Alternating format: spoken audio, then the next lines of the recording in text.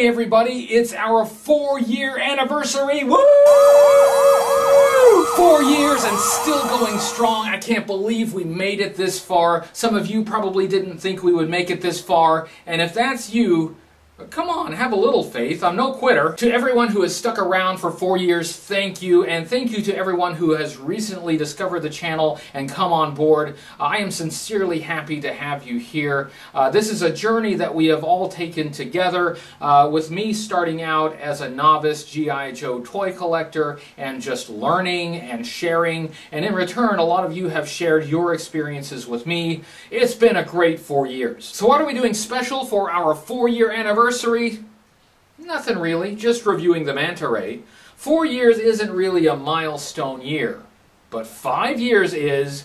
Next year we're going to have to plan something big for the 5th anniversary, and I hope you're all still here to celebrate with me. For now, we have a review to do, so let's get to it.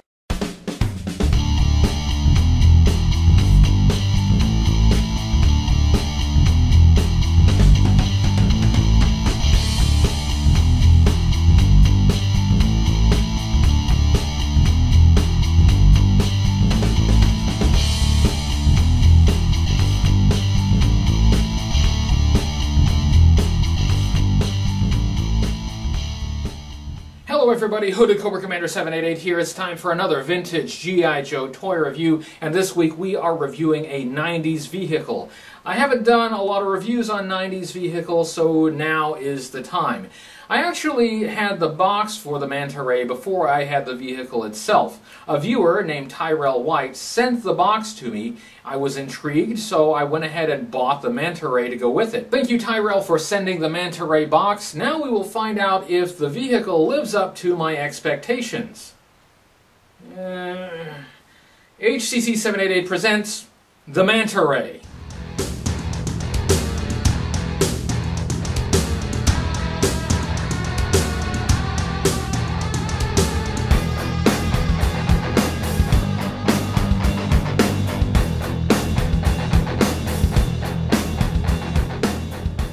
This is the 1994 G.I. Joe Manta Ray. This vehicle was first introduced in 1994 and was only available in 1994.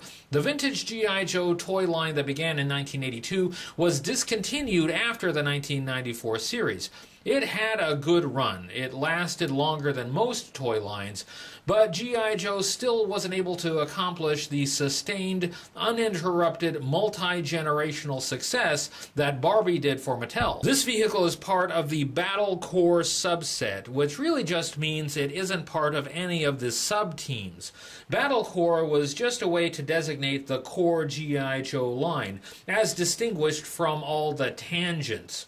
By 1994, G.I. Joe was very fractured and unfocused. This vehicle is basically a raft, but it's a little unusual in that it is inflatable. You're supposed to fill it with air and it will float. There were other rafts in G.I. Joe. The 1991 figure Tracker had a rubber inflatable raft. In 1985, Cobra had the night landing vehicle and accessories set.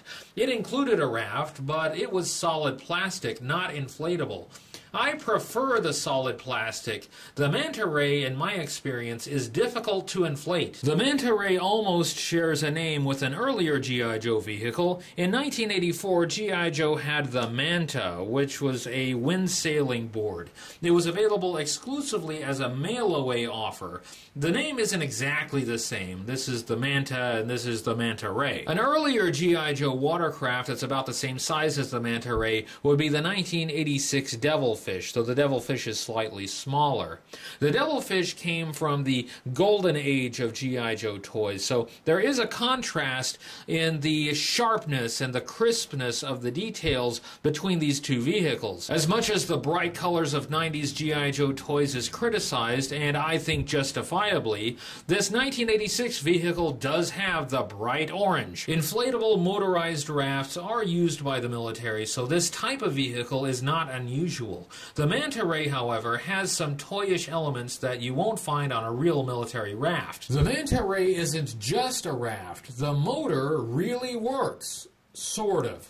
The Manta Ray is rubber band powered. By twisting a rubber band attached to the propeller, the Manta Ray could move through the water.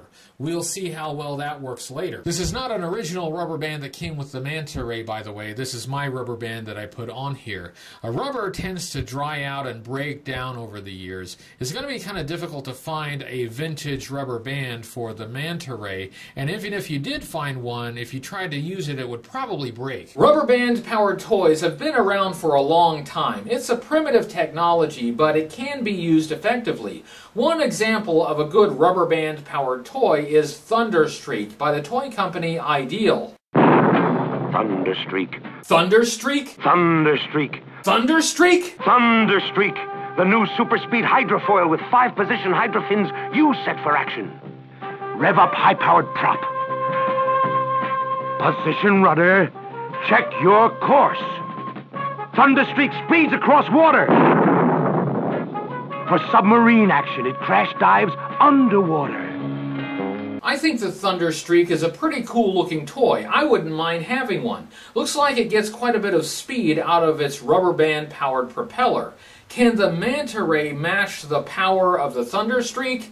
We'll find out in this video. Thanks to Tyrell White, I have the box for this vehicle, so let's take a look at it and see how the Manta Ray was marketed back in 1994.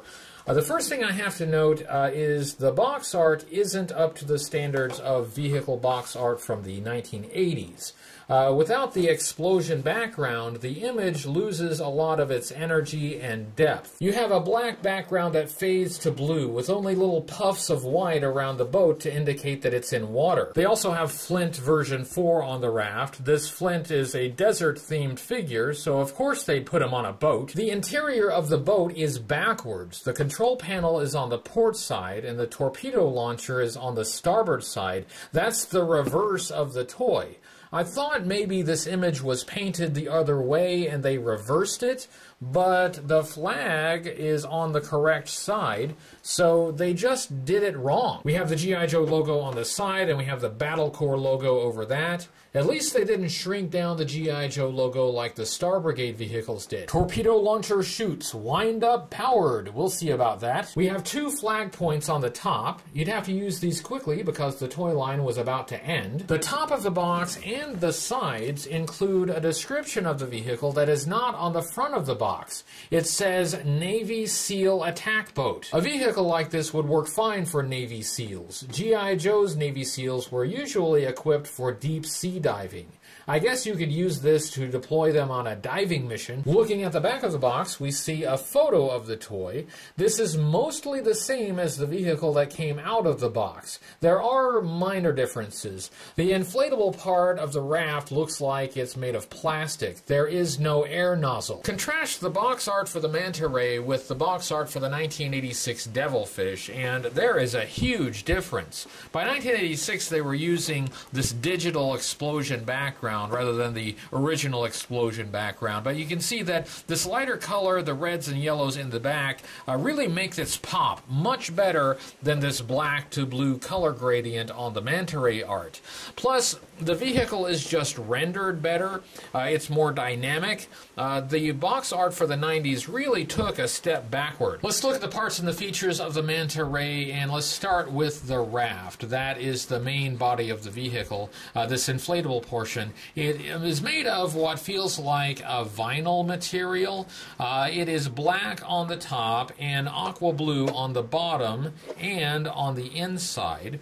It is inflatable. It has an air nozzle here on the back, and you're supposed to inflate it like a beach ball. There is a sharp seam that divides the top from the bottom. Really, this inflatable raft is the boat. The plastic parts just clip onto it. It's difficult to inflate this raft. It's small, so it doesn't take much air, but it's not easy to seal the nozzle before enough air escapes to flatten the boat. This causes 2 problems. First, it can make the boat sink. Second, these side panels need the raft to be inflated to clip on properly. If there isn't enough air in the raft, they'll fall off. Up here in front we have what the blueprints call the bulletproof topside canopy. I haven't mentioned the most obvious problem with this vehicle, so I'll point it out now. The plastic pieces, all of them, are in bright neon green. This is terrible. Even if the rest of the vehicle worked great, the color would drag it down. You have a nice black raft for night missions, and it's totally ruined by the bright green plastic. This would have looked 1,000 times better in another color, perhaps black. It would have been a great night attack vehicle. We have some molded in headlights up here in front, and we have some rope details along the sides. We have a G.I. Joe logo sticker with the vehicle name Manta Ray in a black circle behind it. I hate to keep bringing back the Devilfish, but just look at the Devilfish logo next to this Manta Ray logo. A lot more effort went into the Devilfish. In the interior of the boat on the starboard side, we have what the blueprints call a control console with dual steering grips, and that is exactly what it is. We have some molded in instruments. We have a radar screen sticker. We also have on the space just underneath the control panel a pretty nice Battle Core logo with anchors on it. Actually kind of like that. That looks pretty nice. I wouldn't mind seeing this as like a unit insignia for Battle Core Navy figures. These control sticks are probably small enough to fit in an action figure's hands, but the control panel is actually a little too low to easily fit the control sticks in a figure's hand. This is a standing control panel. There is no seat. Yes, there is no driver's seat. The driver gets a foot peg on the floorboard, and you just peg the figure on the foot peg in front of the control panel. And that's it. There is no other way to secure the driver in the boat. And I'm not 100% confident that this foot peg will hold the figure in the boat in rough waters.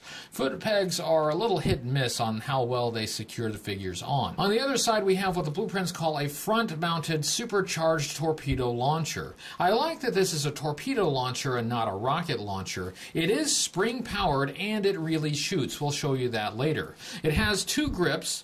I would be cautious about putting an action figure's hands on those grips. They're a little bit thicker than the grips on the control panel. There's a third peg here, but I'm not sure that's supposed to be a grip for the figure. I think that might just be a detail. There is a sticker targeting control in the space between the launcher and the control console, and there is no seat for the gunner. We have another foot peg for the gunner, and this one is a little more problematic than the one for the control console. It's a little too far center for a figure, if you put it on his left foot,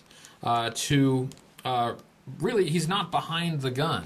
To get the figure behind the gun, you have to kind of push the raft over. If you can even do it, it's really hard to line up. And once he's on there, he's more in command of the gun. But now the raft itself, the inflatable part, is pressing against the figure, and that's going to make him even less secure on that foot peg. The vehicle comes with 3 of what the blueprints call lock-on torpedoes. They are in that bright green plastic, the same as all of the plastic on this vehicle. I didn't realize before doing this review that this vehicle is incomplete. It should have 3 torpedoes, I only have 2. But since the torpedoes are all identical, you're not missing anything. Just cross your eyes until you see 3. The torpedo launcher can pivot, but not all the way around. It's impeded by a loop of hose that runs from the main body of the launcher to the barrel. I don't know why that's there, really. It's just an obstruction. And it's a piece that looks like it could break off. I can see some white plastic stress marks on mine. These torpedoes look like pretty standard spring-loaded missiles. We got a lot of those in the 90s. But the fins do have kind of a twist, so you could imagine these propelling through the water. Let's demonstrate how the spring-loaded torpedo launcher works by using our favorite target, Dr. Mindbender, for target practice. You just take the torpedo, press it into the barrel of the launcher, keep pressing back until it clicks. The trigger is here in the back, and you press down. Just aim, press down, and fire. Well, I missed. Fortunately, I have 2 torpedoes, so let's take another shot at Dr. Mindbender there. Push it in until it clicks, aim, and fire. Well, I hit him, but he's still standing. Too bad I don't have that third torpedo. The torpedoes have dumbbell-shaped slots, and they peg on to these side panels that are clipped on to the sides of the raft. These side panels have 2 clips on the outside, 1 on the inside.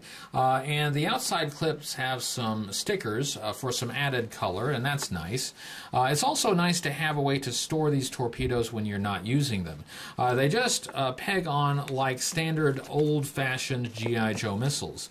They are not too in the way there, and that's how it looks with the torpedoes mounted on the side panels. These side panels themselves are pretty problematic. They do want to fall off. They are just clipped onto the raft, and of course the raft is a bit flexible. It doesn't always inflate very well, so these are going to fall off pretty easily. We have the deck inside the raft. It runs the length of the boat, but not the width. It's kind of a narrow strip in there. It has a raised dot pattern, and in addition to the 2 foot pegs up in the front for the driver and the torpedo launcher, there are 4 additional foot pegs. If you use 1 foot peg per figure, you can fit 6 figures in this boat, but I am not confident these foot pegs can hold these figures in the boat.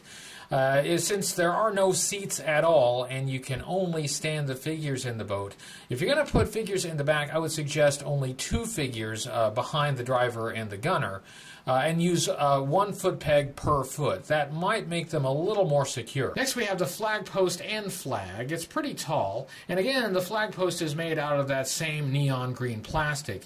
It attaches to the boat at the back next to the motor.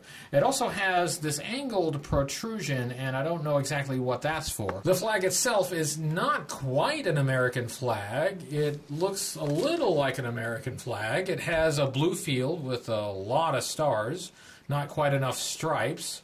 It's narrow and it has 2 points. We'll just say it was inspired by the American flag, but some artistic license was taken. Finally, we get to the motor in the back. It's an outboard motor with a removable engine cover similar to the Devilfish. You can just pull it off, and you do see some engine detail. And this is where having all the plastic that same color is a bit of a problem. If this engine had been done in a darker color, it would have helped pick out those details a little bit better. Since it's all that very bright green, some of the details just kind of wash out. In the back you have a propeller, a 3-blade propeller, and it is attached to that rubber band underneath, so you can wind that propeller to add tension to the rubber band. You have to actually wind it quite a bit to put enough tension on the rubber band to spin the propeller. Unfortunately, this motor does not turn, and I think that is too bad, because since this is supposed to go through the water, really move with this propeller, it would have been nice if the motor would turn so you could give it some direction. Underneath there is a hull of sorts, but it's really just kind of a thin band of plastic with raised sides, and you can see how the rubber band attaches. There are a couple hooks on the hull, and there is a hook on the propeller, and you just basically wind that propeller until there is enough tension on the rubber band to spin the propeller blades back. It actually takes quite a bit of tension on that rubber band to give it enough power to spin that blade. But once you have it wound tight enough, you should be able to let it go and the blade will spin. As you can see, after the initial burst of speed, most of the energy of this rubber band is expended, and then it has a hard time turning this propeller. I do think that will affect how this boat moves through the water. Yeah, see, it loses energy really fast, and then the best it can do is turn that propeller very slowly. It may also be the type of rubber band that I'm using. I don't know what type of rubber band initially came with this vehicle, but this is just a standard rubber band. The media discussion on this vehicle is easy. It had no animated appearances. I don't know of any comic book appearances either. If you know of any comic appearances, please let me know in the comments. I'm open to correction on that. But to my knowledge, it was not animated, nor did it see print. Okay, I'm outdoors to test if this thing will float. I have the largest vessel that I can get here, and so we're going to also test the motor and see if that works. It's kind of a windy day, so hopefully that doesn't spoil the audio. But here it is. We're going to give it a shot. Now, before you ask, no, I am not putting figures in this. I did try to put the figures in here, but I could not get them to stay on those foot pegs. So we're going to have to test it without figures. First, let's see if it will float, then we'll test the motor. Okay, the Manta Ray, will it float? Yes, floats pretty well. It might be underinflated, but I've got enough air in there that it will float. With this much air in it, you may even have a hard time making it sink. It should float very well, and it does. Now let's see if this little propeller will move this boat through the water. It's wound pretty tight, and I'm pretty sure I wound it in the correct direction to move it forward. So let's put it in the water. I'm going to put it at this end and see if it will move the boat in that direction. So let's let it go.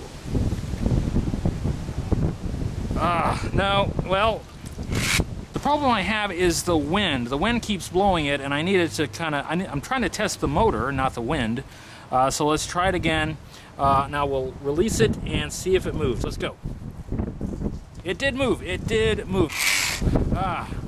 But in the water, this has an even harder time.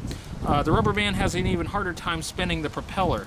The resistance of the water is putting more pressure on it, so it's not releasing its energy as easily. I guess it sort of works. That's the best I can say for it. Looking at the Manta Ray overall, oh, I have to put it in the bottom tier. What else can I do? It's just got too many problems. I like the idea of an inflatable raft, but the thing just has loads of flaws. The raft is not easy to inflate, and if you underinflate it, that will affect how well the boat floats and how well the pieces clip onto the raft. No seats. You have no way to secure the figures in the boat. No back pegs, no seat belts. You only have foot pegs, and they do not work well. The entire time I was shooting this review, I was not able to get the figures to stand in the boat very well at all, no matter how I arranged them. This is a 3-gimmick vehicle. The first gimmick is the inflatable raft, the second gimmick is the spring-loaded torpedo launcher, and the third gimmick is the rubber band-powered motor. And of those 3 gimmicks, only the torpedo launcher really works as it says on the tin. The raft kind of works as long as you can get it inflated well enough. The propeller kind of works, but even at its best, it is underpowered. It's neon green. The 90s just could not help themselves. If your gimmicks are not going to work very well, you gotta at least give us a good looking vehicle. This vehicle with black plastic would have been a pretty cool looking night mission vehicle. It could have been G.I. Joe's belated answer to the Cobra night landing. I think I would have liked it in black, even if the other gimmicks didn't work all that well. There are things from the 90s that I like. Really. Sadly, this is not one of them. That was my review of the Manta Ray. I hope you enjoyed it. I hope this video isn't too short for this week. And some people may have tuned in expecting a huge, crazy rant, but this vehicle didn't make enough of an impression on me to really rant about it. Next week's review, however, may be rant-worthy. Thank you, Tyrell, for the box, and thank you to everyone who watches these videos. Thank you for 4 great years. I look forward to 4 more. Don't forget to find me on Facebook, Twitter, and Patreon, and my website, HCC788.com. I'll see you next week for another vintage G.I. Joe toy review, and remember, even in 1994, only G.I. Joe was G.I. Joe. Can you handle the Battlecore Mayhem machine? The Joes wrap the rapids in the motorized Manta Ray. Sleek, stealthy, and armed to the gills. A Cobra bites back with the sinister Scorpion and its super stinging missile launcher. Discord Razor Blade races to the rescue. Attack Chopper, Cobra Stopper, Battlecore, land, sea, air. More machines, more mayhem, more action than you can handle. Wow! Let's go for it! G.I. Joe Razor Blade, Manta Ray, and Cobra Scorpion, each sold separately. Go for that. Thunderstreak. Thunderstreak? Thunderstreak. Thunderstreak?